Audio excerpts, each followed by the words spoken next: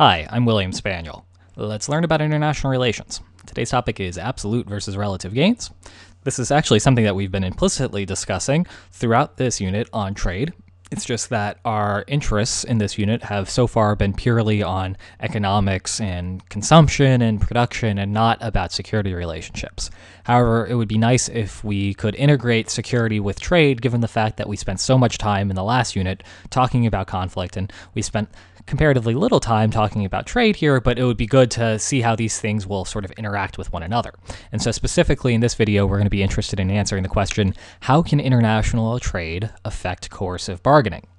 Now, there's a positive side and a negative side here, and so I want to go through both different sides and explain why and how these two things will interact. So we know about the good side already. This is the idea that states like to trade with one another since trade creates something from nothing. That's the surplus, where if we are specializing in what we're better at making compared to the other guy, we can actually create more stuff by trading with one another than we would be able to create if we were just consuming and producing on our own. So states make what we call an absolute gain here because more stuff exists for both parties. When there's that surplus around, there is more stuff to go around, and so there's in absolute terms, more stuff. So consuming 8 bottles of wine is better than consuming 6 bottles of wine, right?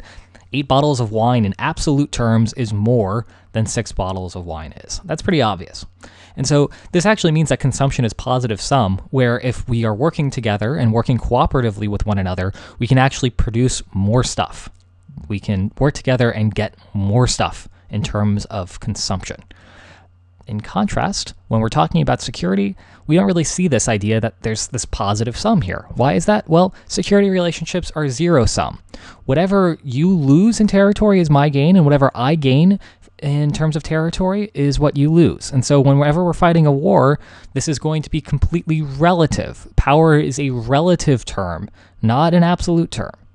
This is a problem because that means relative gains are important in terms of security. So think about this in terms of 2 tanks. If I stole 2 tanks from the United States government right now, that doesn't really make me very powerful. Because think about it.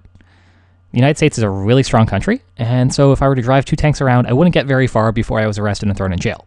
And likewise, even if I went somewhere else in the world, having 2 tanks doesn't actually buy me very much military power, given that everyone else has many more tanks.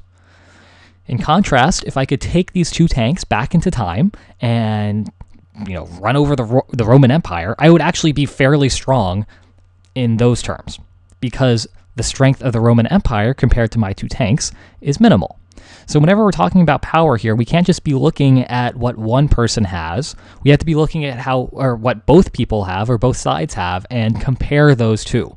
And that's why this power relationship, the security relationship, is zero sum. Whatever strength I have is strength that you don't have, and whatever strength you have is strength that I don't have. There isn't any sort of mutual gain in terms of strength. Now, this is a problem because trade can sometimes turn these absolute gains into relative gains, and the relative gains then have all sorts of security problems associated with them. So how can trade sometimes be bad? Well, let's look at an example, and let's go back to those consumption and production charts that we've been looking at all along in this unit, where California, in this example, with no trade, is consuming 5 bottles of wine and 2 bottles of tequila, and Mexico is consuming 1 bottle of wine and 4 bottles of tequila. This is, again, without any sort of trade. And if California and Mexico were, in contrast, to work together and trade with one another and specialize in what they're better at making, then consumption after trade might look like this instead, where California is now consuming 8 bottles of wine and 4 bottles of tequila. That's up from 5 and 2 in this consumption without trade. And Mexico is also making a slight gain here. It's going to consume an extra bottle of wine, and it's going to consume the same amount of tequila. Now, this is an example of one of those trade agreements which is relatively more beneficial to one party than the other. California is actually getting a lot of the surplus here, and Mexico is getting very little of the surplus. So how can that be a problem? Well, we might be thinking about this in terms of fun and games when we're having wine and tequila as an example, but in reality, what this wine and tequila is representing is extra wealth for California. California is being made richer comparative to Mexico through trade. California is making all sorts of extra money by having 3 bottles of extra wine and 2 bottles of extra tequila, and Mexico's only getting 1 bottle of extra wine, and so that's a relative difference that's pretty sizable. California is doing very well here, and Mexico is not. And so the problem is that California, being disproportionately rich now, well, California might do something bad. Mexico has to be worried that California will take its relative advantage in trade and turn it into a relative advantage in security by taking all of that extra money and investing in weapons. And once California has guns and bombs, it can turn those guns and bombs, point them toward Mexico, and demand security issues out of Mexico. So the easiest example here is California could demand extra territory from Mexico. California could demand to redraw the border between California and Mexico to give California more territory than it would have beforehand. And this is something that Mexico has to be worried about in a world where security is really paramount, that California's relative gains in trade will turn into relative gains in security and then affect Mexico negatively. Now, this is not to say that trade becomes impossible when we have this sort of security issue. Trade is still possible. It's just that you have to be really careful about how you balance it. So the way you can balance it appropriately is to make sure that the relative gains that are potential in terms of the security relationship by having trade are offset by the absolute advantages of the increased production of trade. So if you have an equitable distribution in trade, for example, then you don't have to worry about the security relationship issue. It's only a matter of when you don't have these equitable gains and you have one side gaining more than another, that sort of agreement might not be acceptable to one state, and so you might have to force these sorts of trade agreements to be more equitable among security rivals. Now, it's interesting to note here that this only really applies to states that are actually really intensely bitter rivals. So, for example, the United States and Canada don't have to worry about these sorts of issues when they're coming up with trade agreements, because even if California, or rather, even if Canada makes relative gains and is making out like a bandit in terms of trade, it's getting all of the surplus compared to the United States isn't really worried that Canada is going to take that surplus and turn it into a relative military gain and then try to invade the United States or something like that. The United States and California, I keep saying California instead of Canada.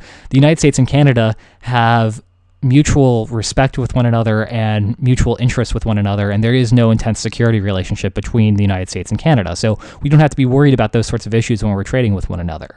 That's in contrast to, for example, the United States trading with Iran, where the United States has to be worried that if Iran is making out like a bandit in this trade agreement or in a trade agreement and leaving Iran in a better position economically than it would be had there not been trade, that the United States has to be worried that the Iranians would then take that extra power or extra money and turn it into relative military strength, which is then bad for the United States. So that's only an issue that actually becomes important when you have an intense security relationship. It's not so problematic when you don't. All right, that wraps up this unit on trade.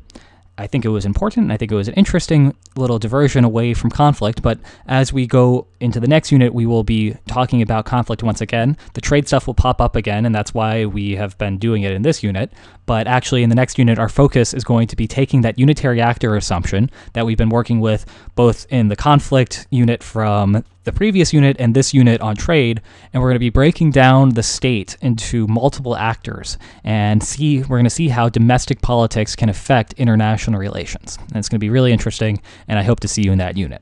Until then, take care. Bye now.